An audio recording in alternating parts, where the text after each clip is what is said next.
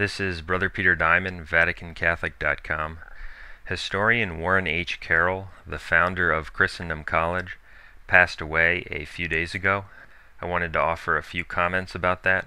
Carroll was a widely respected figure in the Vatican II Church because he was a renowned historian and he wrote many books on Catholic history, and I've read almost all of his books. His books are quite valuable and interesting. However, and this is what I wanted to talk about, Carroll was unfortunately a modernist heretic who did not hold the real Catholic faith. And I wanted to give a few examples of how he departed from Catholic teaching, because there are many in his books. The first example I want to talk about comes in his book, The Glory of Christendom, the third volume in his series on a history of Christendom. And on page 340, he's discussing Pope Boniface VIII's solemn bull, Unum Sanctam, November 18, 1302. That bull can be accessed on the internet. It's also in Denzinger, the Sources of Catholic Dogma.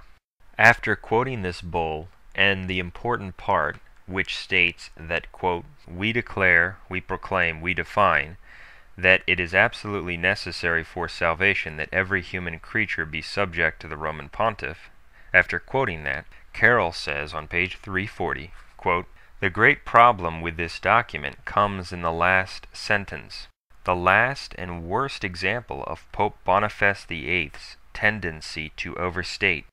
The rest of it is a clear, forthright, and effective exposition of the Hildebrandine doctrine of the place of the Pope in Christendom.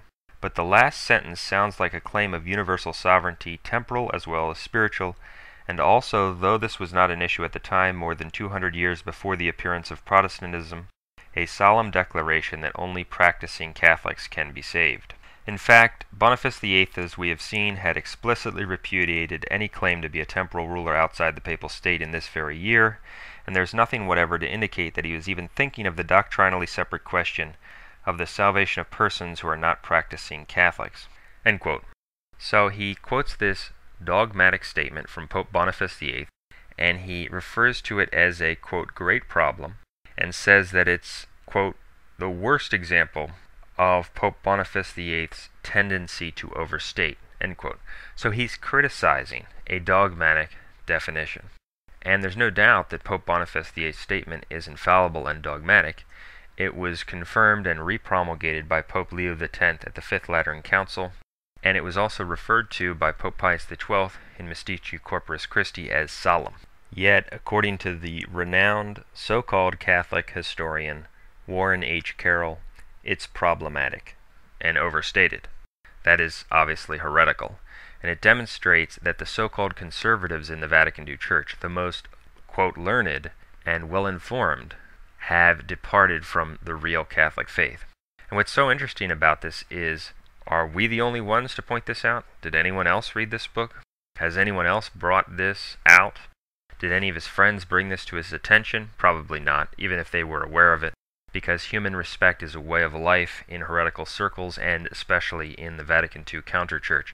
And so even if someone did come across this passage and had a problem with it, almost certainly they would have just brushed it aside and not worried about it, and not said anything to Carroll.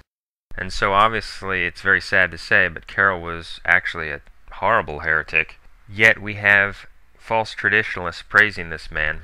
In fact, one false traditionalist named Michael Matt, and it's just a joke that he actually claims to be a traditional Catholic, called Carroll a, quote, soldier of Christ.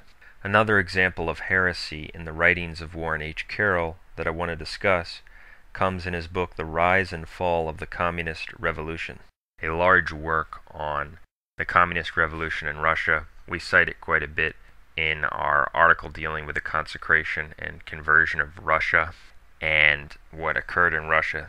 Very interesting book. On page 785 of that book, he's speaking about the people who were raised up against communism. And he says, quote, only to God could they now cry.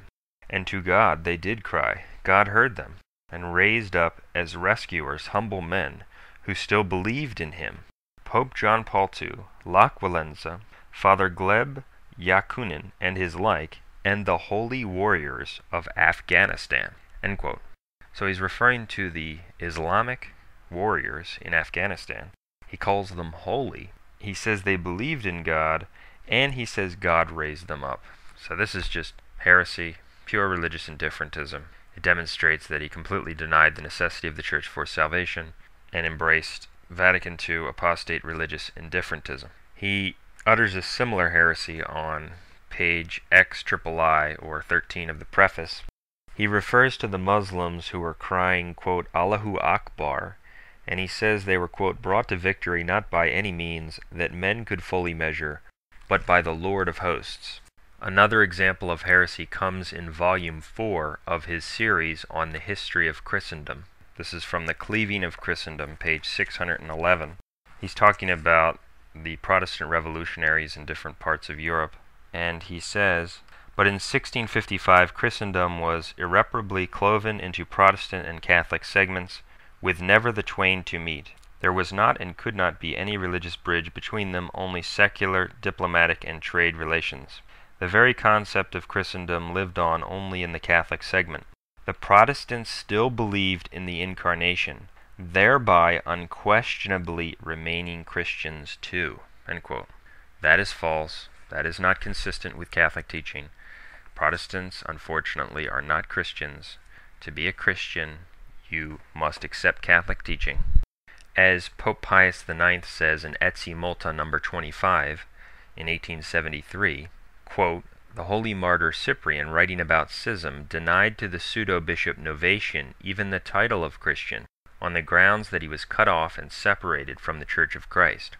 Whoever he is, he says, and whatever sort he is not a Christian who is not in the Church of Christ. End quote. And St. Robert Bellarmine points out that all the fathers taught that a manifest heretic is not a Christian.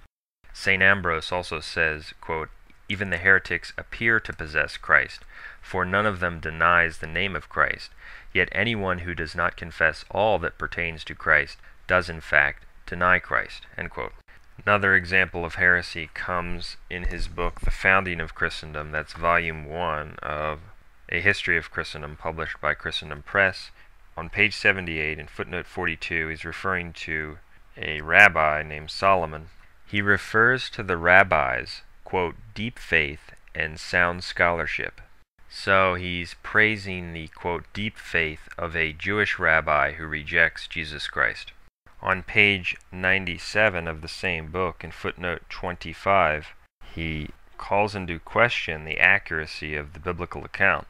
He says, quote, recent archaeological evidence from Ashdod casts some doubt on the biblical account of the fall of the idol of the male god Dagon, since only a mother goddess seems to have been worshipped in the city at this period. End quote. So he's casting doubt on the accuracy of the biblical account. Perhaps he agreed with Benedict XVI's recent book, Jesus of Nazareth, Holy Week, in which Benedict XVI says that Matthew 27:25 is not historically accurate. In other words, Benedict XVI says that Matthew's gospel is flat out wrong. But all of that, of course, is contrary to Catholic teaching on the inerrancy of Scripture. There are many other examples of heresy that one could bring up in the writings of Carroll. It's sad to say because he spent so much of his life researching Catholic history and related matters. It's another example of how if you do not dedicate yourself to the faith and to God with purity of intention, much labor will not profit you in the end. He's another victim of the Vatican II apostasy and the heresies against the dogma outside the Church there is no salvation. Nevertheless, his books have a tremendous amount of value. They're extremely well written and well researched, and people can learn a great deal from them.